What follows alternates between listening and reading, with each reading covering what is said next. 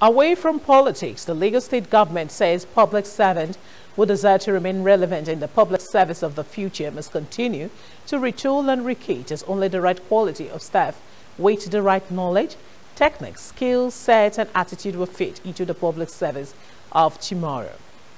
The head of service, Akim Muri Okonla, who made the call on Tuesday, says the state government will continue to provide the necessary conducive environment for the attainment of civil servant lofty goals, while staff welfare will continue to occupy a place of top priority in the scheme of things.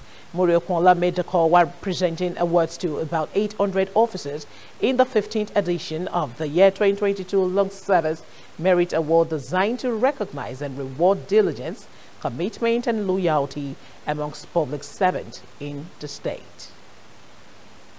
Let me assure you that the state government fully appreciates your commitment, loyalty and sacrifices and numerous contributions over the years to the development of our dear state. As you receive the recognition awards today, I urge you not to relent, but to continue to exhibit the high sense of duty and responsibility, amongst other qualities and values for which you have been honored today, as the mantra of Lagos remains: the reward for hard work is more work.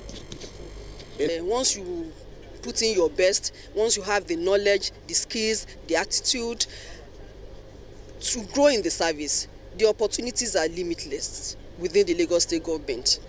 You go high and achieve so many things within the state government. People are watching you, and we have to rededicate our life.